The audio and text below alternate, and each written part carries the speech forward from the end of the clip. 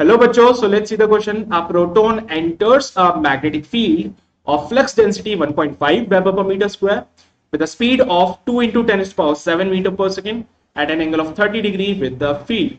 The force on a proton will be, your first option is 0.24 into 10 to the power minus 12 Newton. Second option says 2.4 into 10 to the power minus 12 Newton.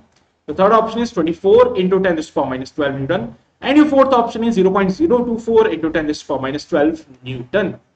So here in this question, you have a proton which enters the magnetic field of flux density 1.5. So given values we have is 1.5 Weber per meter square is the value of B.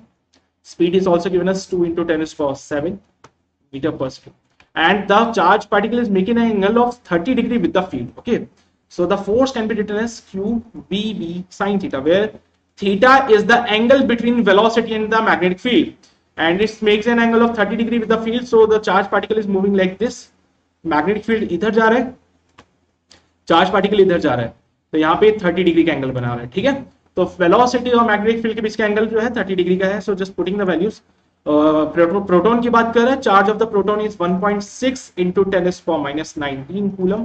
So 1.6 into 10 to the power minus 19 into velocity जो है वो 2 into 10 to the power 7 की है into 1.5 into sin 30.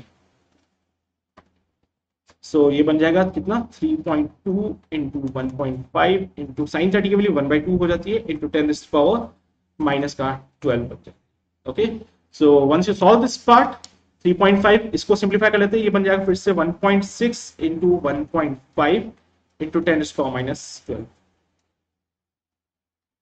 And when you solve this part, you will get a value of 2.4 into 10 to the power minus 12, which is your final.